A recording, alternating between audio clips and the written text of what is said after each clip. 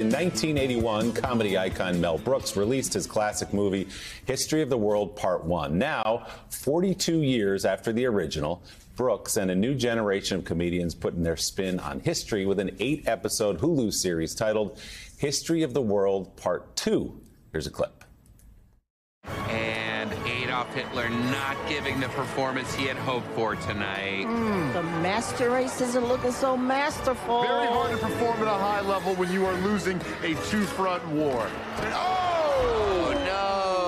You know, it really hurts when you fall on the ice like that. Absolutely, Trish. And that's going to wrap it up for Adolf Hitler. Let's go to the floor and see some scores. And we're going to follow him into the kiss and cry booth. And here he is with his longtime coach, Joseph Goebbels, and his new bride, Ava Braun, and they are throwing things at him in the audience. Dead flowers, and he's waiting for the scores. Here they are. Wow. Wow. Wow. Wow. As expected, it's a festival of zeros, except for the French. Cut it off right there. Joining us now, two of the show's executive producers, writers, and stars, the great Nick Kroll and Ike Barinholtz. Nick also is a director for the series. Guys, we've been waiting all morning for this. It's so good to see you. Yeah. Finally, we're here. Can we? Thank you for showing a Hitler clip, by the way. Yes. It's always fun to have Hitler open for you. In the morning. Most mornings. So, Nick, let's go to the beginning of this and how it came about. Obviously, Mel Brooks is a touchstone for so many people, and especially for you guys in comedy, a hero, I know.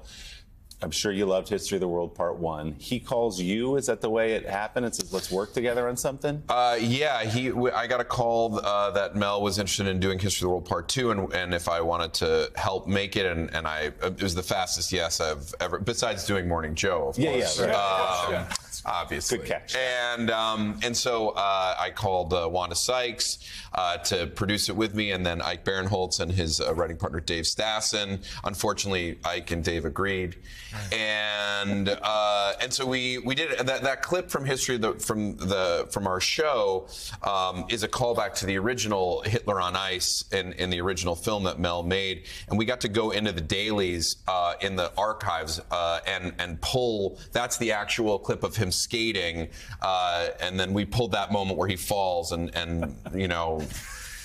Which is historically accurate. That's what happened. Right. 1936 Olympics. He wiped out on the ice. He did it in the Summer Olympics. He did. That's why they switched it to the Winter Olympics after that. That makes sense now. It all makes sense. Yeah. So, Ike, I have to imagine for you it was a quick yes, too. And also just the fertile ground of, like, which moment in history do you want to take? Which other actors can we pull in to do it? It must have been so fun. Well, as Nick was asking me, in my mind, I was like, I will do a Civil War story. I will play Ulysses S. Grant, who's just trying to get a drink. But yeah, again, when you're calling someone, you're like, hey, do you want to spend 2 days with your friends working on a Mel Brooks joint? It could not say yes fast enough. So we just got a list of killers, Jack Black, Taika Waititi, Zazie Beetz, Dove Cameron. You guys love Dove Cameron. You love her music. Yeah. Mike loves Mike Barnacle. I grew up with it. But it was just a reunion of a bunch of friends of ours. And I'm just going to tell a quick story. Yeah. Our still photographer was this guy named Aaron. And he said to me that he went to go see his doctor. And his doctor's an older man. And his doctor said, what are you working on? He said, History of the World Part 2. And his doctor took his glasses off and kind of sat down and said, when I was a young boy in Iran, a man would come with a suitcase that had VHS tapes in it. And one of those was History of the World Part 1. And my brothers and I watched it. For years, the man would come back and we said, when is Part 2 coming out? Now we can finally say doing it for him. We're doing it for him. Try to describe, if you can, the writer's room for this project. Well, it was over Zoom, largely, because we were writing this in the middle of the pandemic. Mostly prisoners. Yes. And we got an incredible group of writers to come in and sculpt this show, and Mel would participate. The scariest thing is trying to write material and then present it to Mel, because he was involved at every stage of this. And we did a read through of a bunch of sketches. And Mel came on and said, I liked the musical numbers, because you can't do a Mel Brooks project without some musical numbers. He said, I like the musical numbers and I like some of the reads, which is very funny. And then he said at the end, we're going to get some letters about this, and that's good. Now, he's still talking about letters. Yeah, sure. We get the idea. Yeah. But it speaks to a larger thing about what Mel wanted out of the show, which is to continue to be provocative. Mel Brooks' work is always provocative, but always kind of silly as well, and that was sort of a goal for us, is to try to, make something that was very funny and talking social satire, but never taking itself too seriously. So when you say he said letters, that proves that he's actually 98, not 96. Yes, exactly. He did tell us, though, he said, don't be afraid to make dirty jokes. And we really took that to heart. The show is absolutely disgusting. It is. Let's watch another clip here. This is where Nick offers his interpretation of Judas. So what'd you think of the show? Not for me. Well, Jesus loved it. Please, Jesus loves everything. The guy can't stop saying, oh, I love this. He's just looking for followers. Look at Jesus over there. Look at him.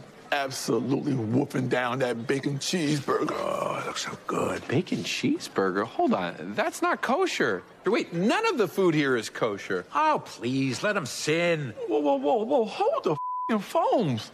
Wait a minute, I just ate a bacon wrapped scallop and baby back ribs. You mean to tell me none of is kosher?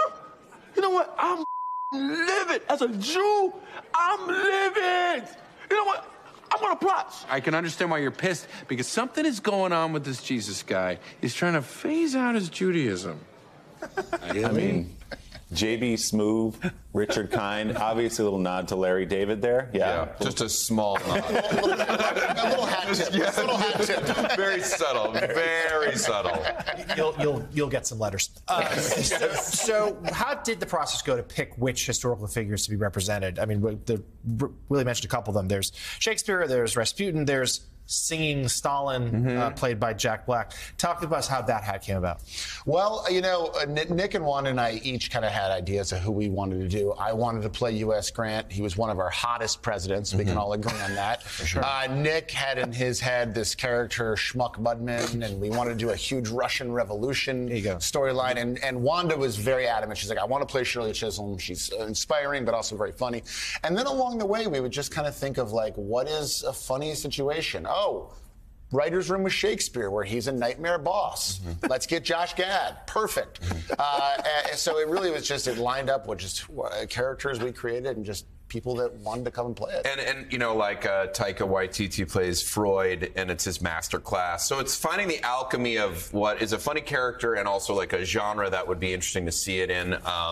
Kublai Khan and Marco Polo, and Kublai Khan does a commercial for Concestry.com because we're all pretty much related to him on some level, possibly. So we really tried to, take a historical person or situation and say, how can we make this very stupid? And I think most of the time we succeed. I don't want to give away too much, but one of the great strokes of genius, George Wallace, the great comedian, playing. Yes. George Wallace, the governor from Alabama. It was. We tried to do casting wherever we could. See, it's so good. It's so good. And your fans will be happy to know there's a little Gil Faizon tucked away in the show, and I'm not going to say anything else. That's all. That's it. I know the Morning Joe fans are. The crossover is massive with Gil Faizon and Oh Hello. Oh, was that just me?